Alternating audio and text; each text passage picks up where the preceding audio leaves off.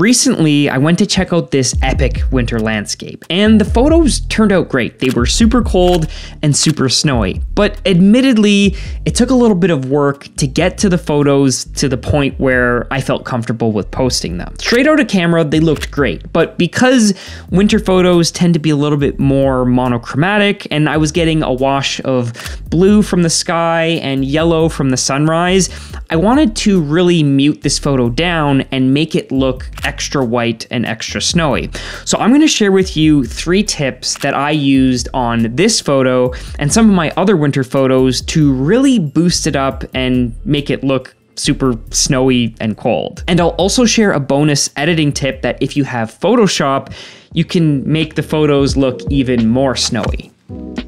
First, we kind of want to get this photo to the point where we're happy with the overall exposure. And to do that, I'm going to do my base edits in the basic tab. Now this will depend on the photo that you're using, but in this case, I want to kind of soften up the shadows a little bit and maybe bring down the highlights. Now there's a few problems with this photo in that the sky is super bright, and then everything we have going on here in the foreground is a little bit more contrasty. And what we're gonna do is we're gonna take some selective edits. So we're gonna go into our masking tab and I'm gonna select myself. So in order to do that, you can either do people select, but because I'm facing the other way, it doesn't tend to work that well. So you can either do object select or you can do subject select. In this case, I'm gonna say add new mask, select subject. So it'll take a second and it's done a pretty good job, but we're actually gonna modify it a little bit. I'm just gonna go to subtract, I'm gonna grab the brush and then just brush out some of these areas where I don't need it to be selected. With that mask still selected, I'm just gonna grab my shadows and boost them just so I can recover a little bit of the detail in my pants. Now what I wanna do is actually select the background. So I'm gonna go to select a new mask and I'm gonna say select the background so that I can select everything but myself. So including the sky and including the foreground. I know it's background, but it's actually the foreground. Basically, background means anything but your subject. And you can see in this case, that's exactly what it's done. Now, in order to affect just the foreground, I'm actually gonna add another mask to this. So I'm gonna open this up, I'm gonna say subtract, and I'm gonna say subtract the sky. And it'll take a second, but now we've got all of that ice texture selected. So I'm actually gonna come into my presence tab, which is where I'm gonna focus a majority of my efforts. If you don't know how to use texture, clarity, and dehaze, check out this video here. But essentially what it does is it allows you to adjust various levels of contrast. So I'm actually gonna grab the dehaze and I'm gonna drop it down. And what you can see is really quickly, it kind of takes those dark areas and lightens them up so they're not as harsh and contrasty. And that's because dehaze looks at big chunks of contrast, whereas texture is kind of like the little textural details. For now, those are fine. We don't need to touch those. So I'm just gonna close that. Now we're gonna go back to our main editing panel. And I think this is starting to look okay. So I'm actually gonna do some overall presence adjustments. So I think I'm gonna just boost a little bit of the clarity and maybe a little bit of the texture. And I'll just zoom in to show you what that's doing. If you look at some of the areas like here in my bag, if I drag the texture down, it kind of removes those details. But if I drag it up, now all of a sudden it has a little bit more texture. Same thing with clarity. If we drag the clarity down, you can see it kind of adjusts larger sections of contrast, like maybe in this ice over here. So if we drag that back up, now it's gonna pull those details. I think I'm pretty okay with it where it is. So I'm just gonna go to my main tone curve here and just add a little bit of overall contrast so that the photo starts to look a little bit sharper and a little bit more defined. I feel like my blacks are maybe a little bit washed out. Now, one thing you can do with your winter photos is boost the midtones. Now, the midtones are kind of like all of those grays that exist in the middle of your photo. And with winter photos, if you want to have more contrast, you want to keep the blacks. So you want to keep everything that's down in this section here. And actually, we're going to drop it a little bit just to add a little bit more contrast.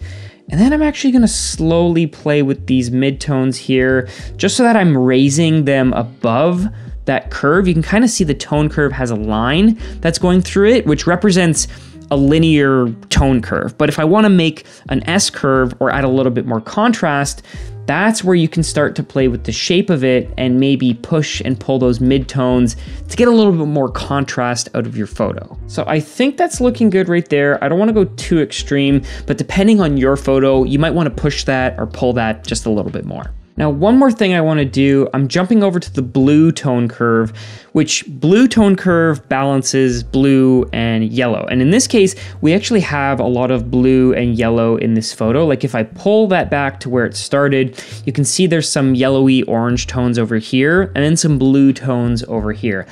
Even though the orange and the sunrise hitting the ice is nice, I actually want to remove it to make this photo look a little bit cooler. So you can see I've got this point here.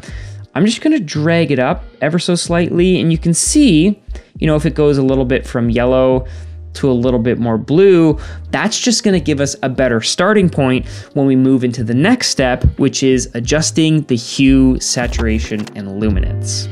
Looking at the saturation panel, what I want to do is I want to remove those blues. We want to make this look a little bit more white and a little bit more monochromatic. So you can either grab the sliders individually and just, you know, drag them down. But if you don't know what color is in your photo, you can actually grab this little icon here and then hold over your photo and basically just drag up and down. So you can see if I do that, I'm actually dragging the blue slider and actually a little bit of the purple slider as well. And if you want to do any manual adjustments, like maybe I want to remove some of the orange here, I can do that. And all of a sudden, this photo has this very monochromatic look, but it still has a splash of green and a little bit of red in my tripod. If you wanted to take this one step further, what you could do also is jump to the luminance and then just drag the blues and either darken them or brighten them depending on how much contrast you want it. Just be careful because luminance is one of those settings that if you push it too much, you can start to get banding. And that's where when two colors are side by side, they don't quite blend together well and you'll get a harsh line in those areas of your photo. Step 3 is adding color back in. Now, if you were to look at this, we have a lot of white, which is actually good because then when we jump down to the color grading, I can add color to my highlight. So if I wanted to all of a sudden make this look even more blue, all I'd have to do is grab this guy, or if I want a little bit more control, I can go over here to my highlights and say, you know, make the highlights, make them look more blue. And all of a sudden, you know, I've got that there. I can either increase that to make it look really blue or drag that back to maybe just add a little hint of that blue. And you can do the same thing for the shadows. Like lately with my winter photos, I don't know why, but I've been adding a little bit of green, orange, yellow to the shadows just to kind of give them this, like sometimes winter photos, they end up being way too blue. And so adding a little bit of a color just to stylize your photo,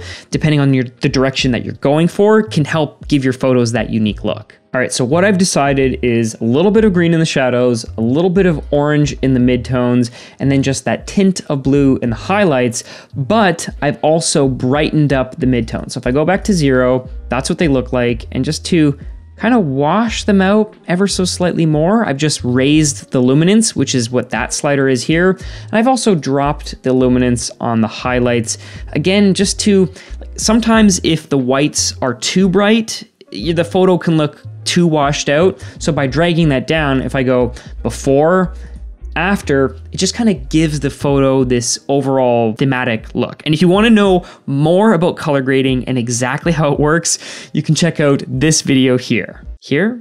Somewhere up here.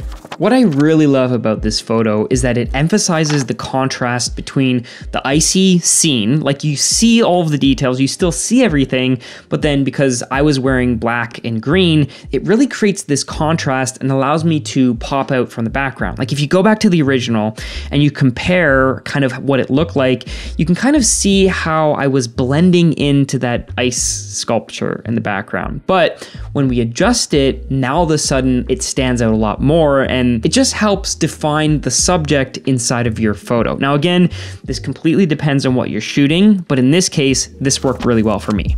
I'm gonna jump to this photo to show you one more bonus tip. If you have a photo and you wanna make it look a little bit more snowy, like this photo, it's definitely snowy. You can see that there are snowflakes in there, but maybe I want a little bit more of a snowflake effect. So I'm actually gonna grab this and say, edit in Photoshop. So here's our photo, and what I actually wanna do is add a little bit more snow to it. So I'm gonna open up this video file, which I downloaded from ArtGrid. Not sponsored, but it's a service I use. And the nice thing about using a video of snow overlays is that you can just scrub the timeline right inside of Photoshop to any point that you want. Maybe I like that point, and you can just do a drag selection, do copy. So I'm doing Control-C on my keyboard, go back to that other video, that other photo, hit paste. We can say, don't worry, just different color space, not a big deal for this case. It will paste that, so I'll scale it up to be nice and big so it fills a portion of my frame. And then I'm gonna take the blending mode and set it to screen. And screen basically just removes all the black and leaves all the little white pieces. You can see if I move it around, now all of a sudden I have more snowflakes in my photo. And if I didn't like some of them, what I can do is apply a mask to that layer, then make sure I have that mask selected, jump to my brush tool, make sure it's nice and big. And because we have a white mask, we need to make sure we're using a black brush, which will erase portions of this. And then I can just say, you know, remove any of the ones that are in and around my face, or maybe I don't like that one. And now all of a sudden we just added a little bit more snow. And if you wanted to, you could copy and paste that multiple times, scale it up and down until you have the desired effect that you're going for. If you enjoyed this video, go ahead, give it a thumbs up, or consider subscribing if you aren't already. And if you like this video, consider checking out some of my other Lightroom videos right here. And if you do, I'll see you in the next one.